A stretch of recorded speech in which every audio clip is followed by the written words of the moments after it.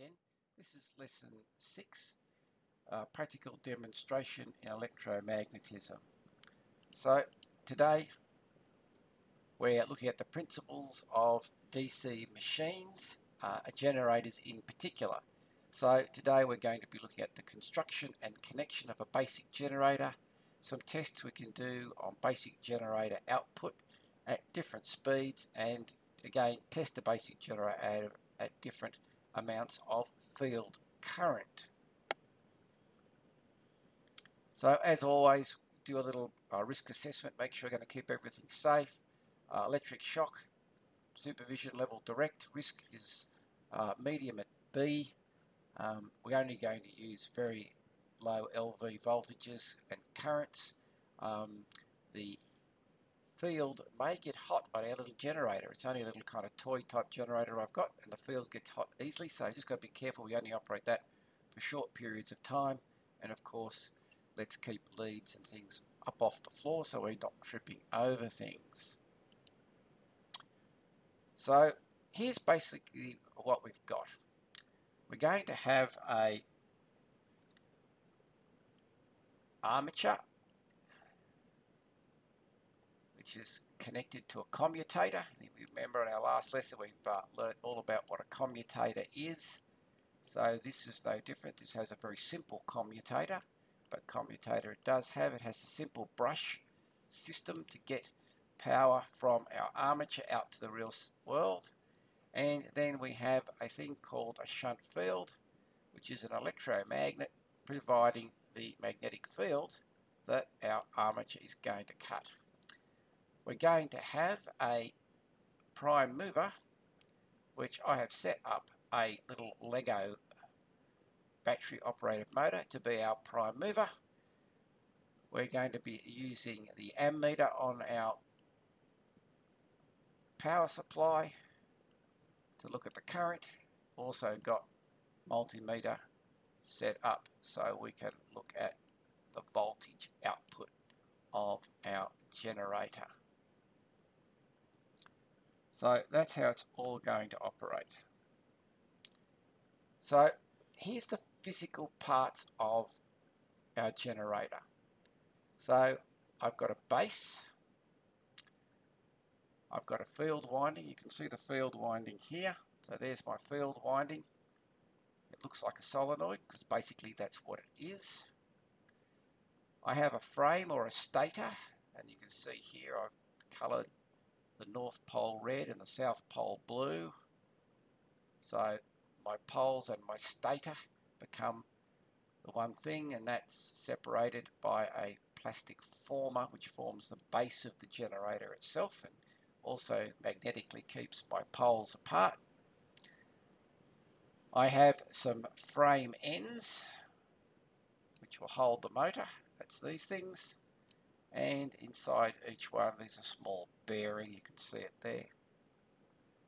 I have an armature, and my armature is already pre-made. I've got copper windings, you can see copper windings here on my armature.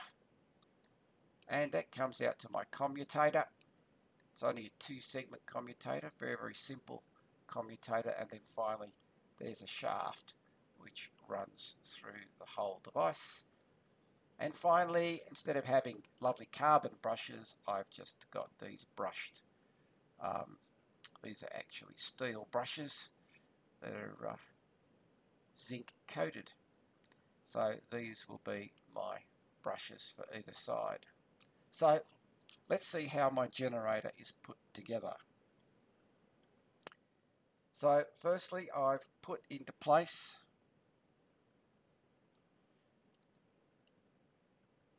one end onto the base. So very simple start. We're just simply starting with the base and the one end bearing. Next, I've put into place my stator, or the frame of my generator, if you want to call it that. That's okay. Next step is to put the armature, shaft and commutator in place.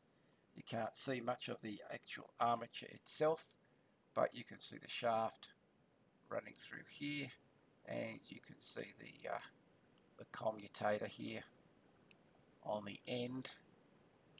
I'll show you a better picture of that before too long. So next I've put the brushes in. So you can now see the brushes connected through here to a terminal, and similarly on the other side, a bit hard to see, I also have the second brush.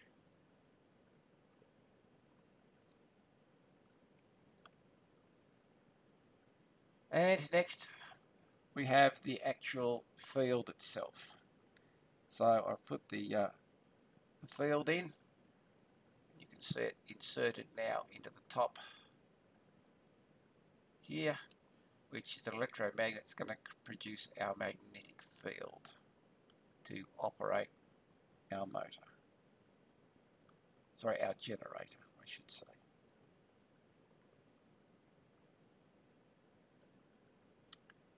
So I've just turned it sideways a little bit so you can see a bit more clearly what's happening, and you can just see the armature in here. The wires come out to the commutator, and the commutator comes down via the brushes to the terminals. There's a red terminal on the other side. And my field winding through the top here, producing a north pole on this side of my stator and a south pole on this side of my stator. So I'm going to have magnetic field running neatly across here over the top of my armature.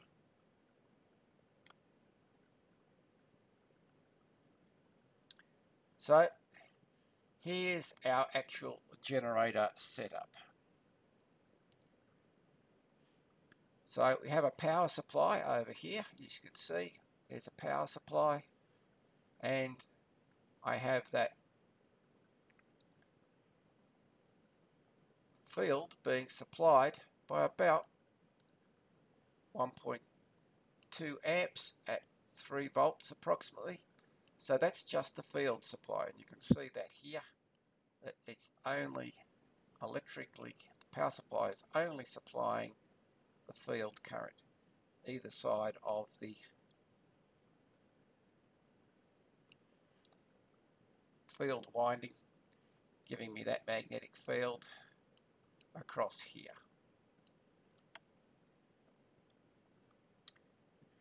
Then I have a voltmeter, DC volts being displayed here on my multimeter. I've got a Lego generator here, and I've just simply got a pulley system. You can see with my rubber band around and onto here. I've just got a battery pack here to operate my Lego motor, and so the Lego power pack is my prime mover. I'm calling it prime mover variable because I'm going to use different size pulleys to get different speeds on my motor.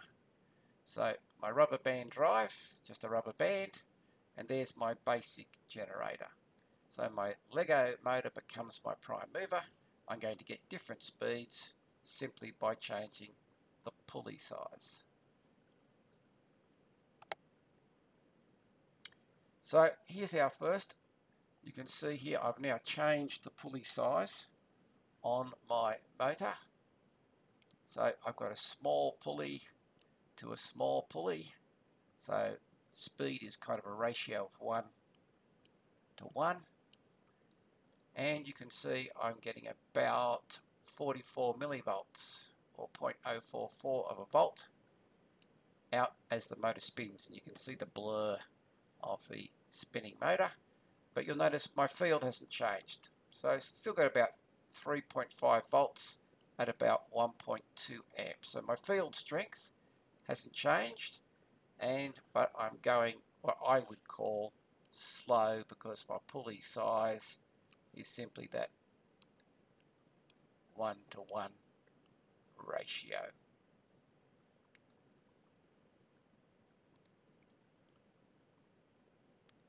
Our next step is reasonably straightforward, and we're now upping the speed, and you'll notice I've now got the big pulley to the small pulley, so my ratio now, make it go faster, is 2-to-1. So I've pretty close to probably doubled, maybe even tripled the speed. So pulley size is now large.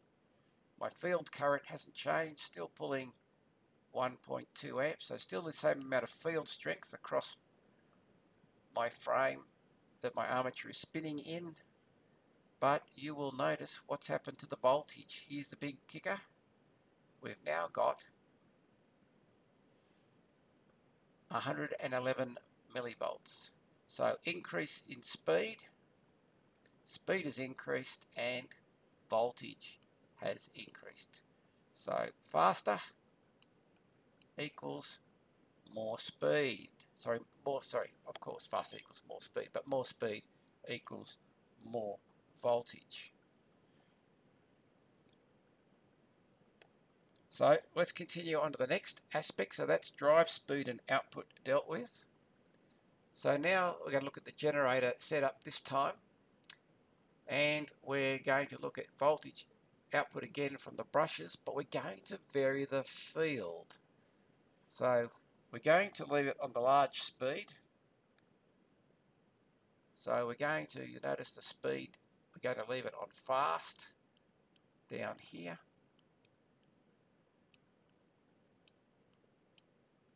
But the thing we want to change and vary is the field strength. That is the amount of magnetic force across here in our generator. So let's look at the first one. We've got our generator spinning there. You can see the blur of the armature as it spins around. And our voltage is about 16 millivolts. But look at our armature current. Got the armature current set very low at 170 milliamps. So this is relatively low, and our voltage output corresponds also low.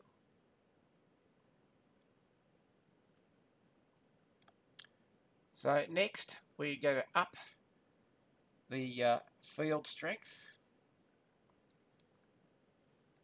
Speed is still the same, speed is still fast. We haven't changed our ratio here on our drive motor, but we have upped the current, and we now have almost 1 amp of current going through our field. Therefore we have increased the field strength across here on our generator, and what do we note? Our voltage has gone up. So again, increase in field, increase in output voltage.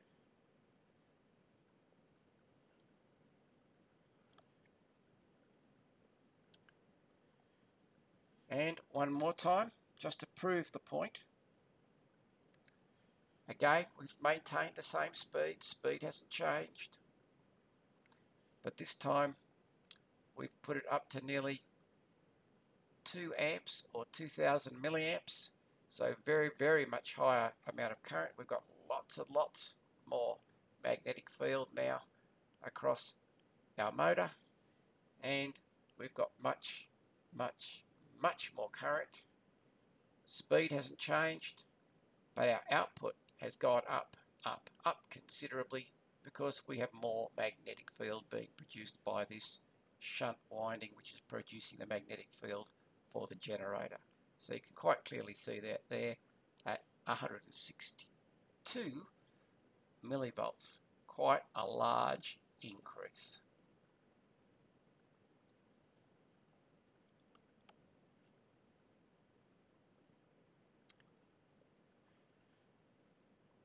So let's push it even further. Since we're allowed to put about 3 amps through the field, I thought, why don't we just jack it up to the maximum? So there's 3 amps through the field, speed is the same, and voltage has gone up even higher. So you can see here, huge increase, and we've got an increase again in the output current.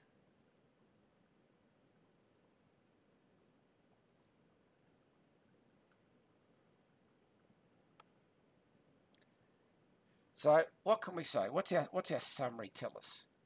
So here are the two tables. I've just reproduced them from the first two experiments. So in the first experiment over here on the right hand side,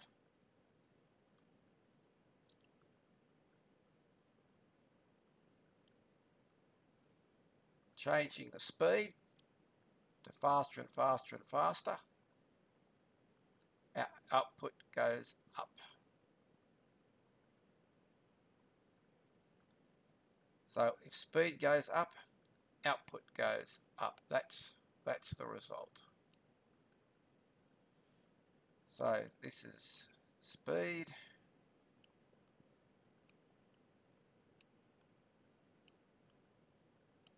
versus output.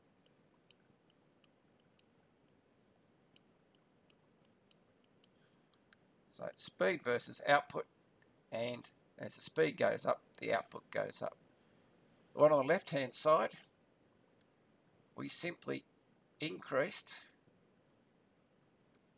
the current in the field. We maintained the speed at fast all the way through, same speed all the way through. And what do we end up with? The output got higher and higher and higher and higher. So as far as field current versus output, so the larger the stronger, well not larger, the stronger the magnetic field, the larger your output voltage will be. The faster that you spin through that magnetic field, the faster or the higher the output will be as well.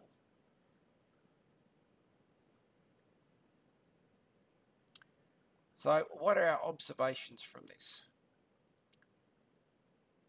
So what are the basic principles that control the output of a DC generator? 1. The speed of the conductor through the magnetic field impacts the induced voltage. Speed in this case provided by our little prime mover, our pulley size changes, change the output of our generator. 2. The strength of the magnetic field is directly related to the induced EMF. The field strength was controlled by the amount of current through our field winding. The more current, the more magnetic field, the higher the generator's output.